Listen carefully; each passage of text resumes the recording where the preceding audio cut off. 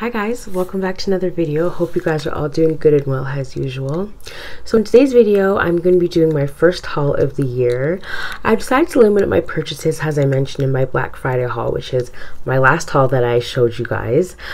Just going through my untrieds, and I've gotten through not a lot of them, but I'm getting there. I've gotten through about 12 this year, so no, I think a lot more than that actually, maybe about 19, so not too shabby. So this is why I decided to group the last 3 months into one video, because I haven't been making too many purchases. In January I only made one purchase, and in February I made about 7, all indies, and then March was very mainstream heavy, matte polish heavy, very weird, and then yeah, and now we're into April, so here we go. And I did make a few more indies in March, and then I did find a lemming at the end of March too, which I'm saving for the end of the video, so let's just get into it. So starting with January, the first and only polish I picked up was Pacific Blue, the original version, Sally Hansen. I got this from the same person that destashed me Zombie Zest. I did film a video on this, doing a bit of comparisons with other blues that I purchased in lieu of not having this, so I'll link that up in the cards for you guys. But yeah, this is my one and only polish that I purchased. Pretty good find for the first polish purchase of this year. Not too shabby. I haven't tried this one yet, but it is definitely on my list, on my rack there to try, guys. This is definitely going to be a polish that I wear in the summertime. Blues are just ubiquitous in the summertime for me. I really love them. So that was Sally Hansen's Pacific Blue. The next 4 are from Cuticula, so I'm going to share the first 3 with you guys. This is from the Shattered Fantasy collection, and I absolutely love mermaid polishes, so this whole collection was up my alley, but I'm not one to purchase whole collections if I'm not feeling the whole thing, so I did pick out the ones that spoke to me the most. And the first one that I did get is Mermaid Mirage. It's a deep jelly flaky, oh, so gorgeous, you guys. Ever since Cuticula released Dragon Glass in August's August's PPU, absolutely I'm obsessed with getting flakies from the brand. They're gorgeous. And the next one I picked up is Cursed Forest, another very mermaid polish. Absolutely love this one, and I cannot wait to try it. Definitely gonna put it on my summer rack. And the third one from that collection is Flames of a Phoenix, which actually stopped me from purchasing Chip Chip Hooray, because I knew I wanted a flaky with a more of a red base from the brand instead of a berry tone one, which I believe Chip Chip Hooray was. But yes, this one is really pretty, and I can't wait to get it on my nails. I don't have a lot of red flakies in my collection, so this one is very unique and I'm loving it. Last one from Cuticula is a pink jelly that actually came in a bunch of assorted scents, but I just got the unscented ones. This is called Spun Sugar Sorbet. I decided that I really would like jelly polishes in every color because I love doing jelly sandwiches with them, and this one is beautiful. The formula on it is really nice as well, as jellies can be a bit tricky because they're so sheer, but that's the point of them. But this one is rare to find ones with good formulas, but I did like this one, and I really do want to experiment with jelly sandwiches with it. So yeah, that was Spun Sugar Sorbet. The next one that I picked up is from Fair Maiden Polish. This is called Poppy. I love how bright and vibrant this is. This has a really strong pink shimmer in it as well, accompanied with a little bit of green and yellow as well. Really interesting polish. It's pretty sheer when I did a swatch on my swatch stick, so I think this is going to take about 3 coats, but my nails are short right now. And yeah, so I think this will only take about 2, but on my swatch stick, since it's clear, it took about 3. But this came in a trio. It's called In the Garden Trio. I'm not sure what the other 2 look like, but I really liked this one. I think it's really nice for the summertime too. Got a lot of summertime polishes too. Can't wait to try them. So that was Fair Maiden's Poppy. And the last 2 I picked up are from Krisable Designs, which is a Canadian indie brand sold on Etsy. This is her Periwinkle Duo for the Pantone color of the year. I did swatch these with my own Pantone picks, also link that video up for you guys. But I really loved these 2. The only thing that I would have loved to see more of is more flakies in Neptune Bloom. But I really love sandy looking blues for the summertime, like denim jean blues. Oh, that just like Oh, this polish is just no words. I really like this one, and I can't wait to wear it again. These are only two that I've tried out of the ones that I picked up, but yeah, really loved these two, and that was my last purchase for February. Moving right along into March, I picked up a lot of mainstream brands, as I did you know, didn't see a lot of indies that I really wanted. So the first 6 that I picked up are from Revlon. Revlon came out with a super interesting matte collection. It was a 7-piece collection, but I only picked up about 5 of them, and they tried to a very interesting matte finish, which I was not expecting. So the first one is called Catnip, which is like a light, like mint green sage color that has a silver shimmer in it. Second one is called Catnip. Very pretty. It's like a ugly pretty.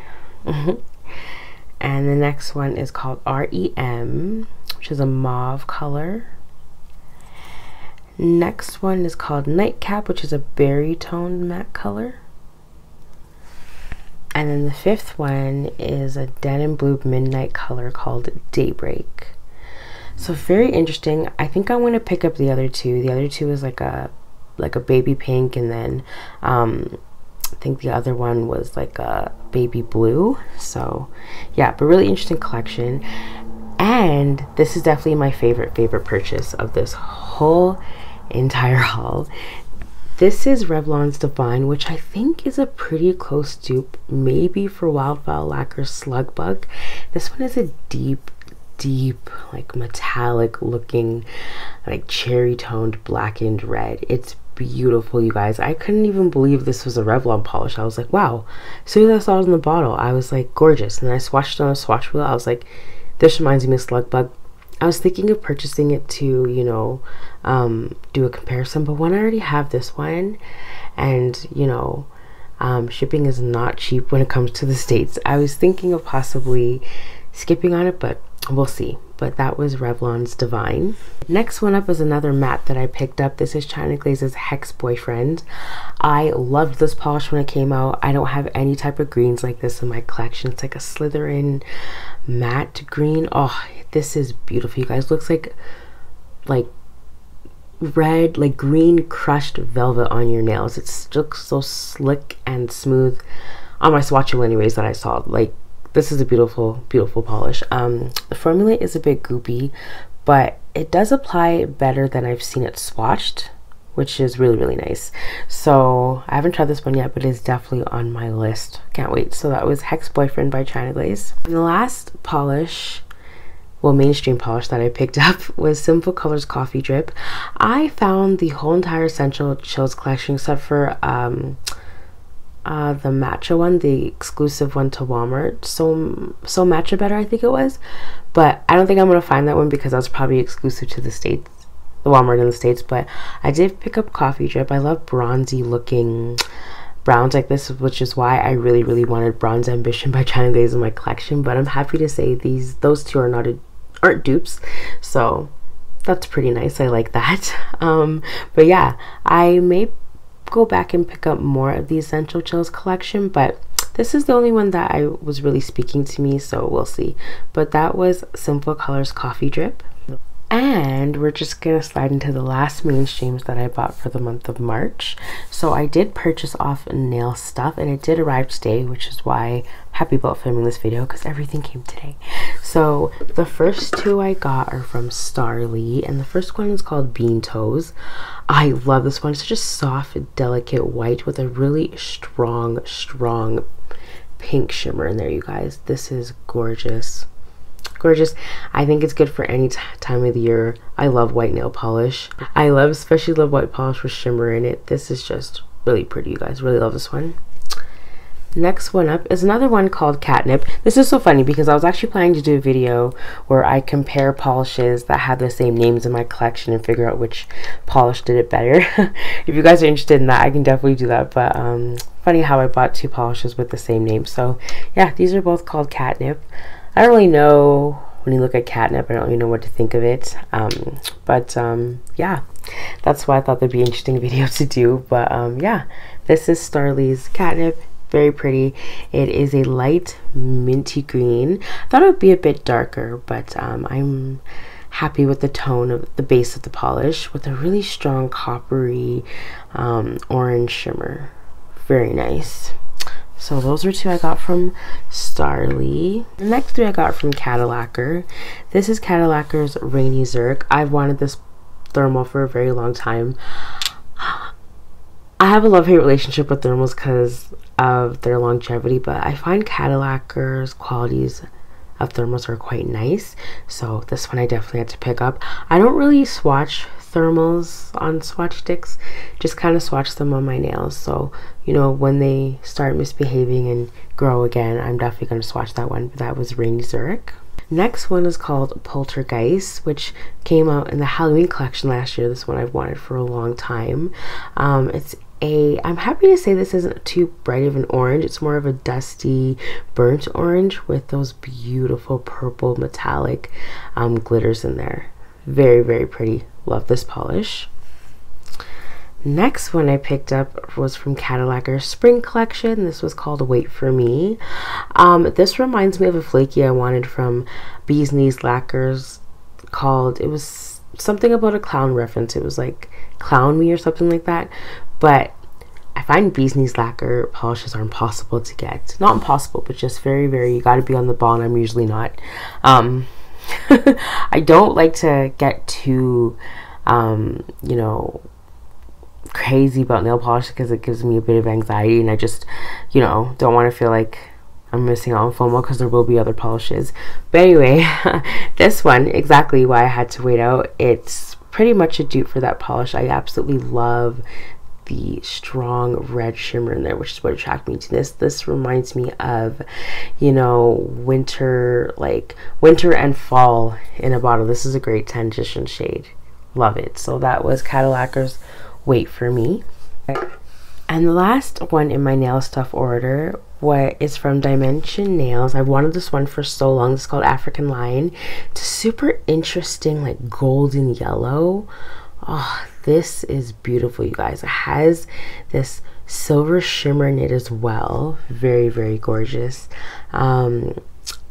I do have another video about why I bought this polish, but I'm not going to tell you guys right now because it's for another video, which you have to stay tuned for. But yeah, I definitely bought this polish for specific reasons, so stay tuned for that. But that was African Lion by Dimension Nails. And the last one that I purchased, you guys, I'm so excited to show you guys this. Someone happened to destash Cuticula's Dreams Take Flight, which was one of my lemmings. I wanted this polish for a year now, ever since it came out on Polish Pickup March 2021. This was based on a butterfly, and I missed out because I was on an insane no-buy, but that's not happening this year. I told myself that's not happening, and it's really not happening because I might not even make a purchase from PPU, considering that this is one of my lemmings and it might not even be voted back from Cuticula. As you know, Rewind is based on votes, so I'm so excited for this one. Super, super excited to try it, and I think this is just going to become one of the most unique polishes in my collection, and that's kind of what holds me off from purchasing, because I was going to purchase from this past PPU April, but I decided I only wanted a few, and you know, someone may destash it that doesn't want it, which happened with this one, so I do have faith. But that was the last polish I bought in March, Cuticula's Dreams Take Flight. Alright guys, that was it for this haul. Let me know what you thought, and let me know what you bought during these last few months, or if you're just limiting your polishes, or wherever you're deciding to do, getting through your untrieds, all that jazz. Thanks so much for watching. I always appreciate it, and I'll see you guys in my next one. Take care.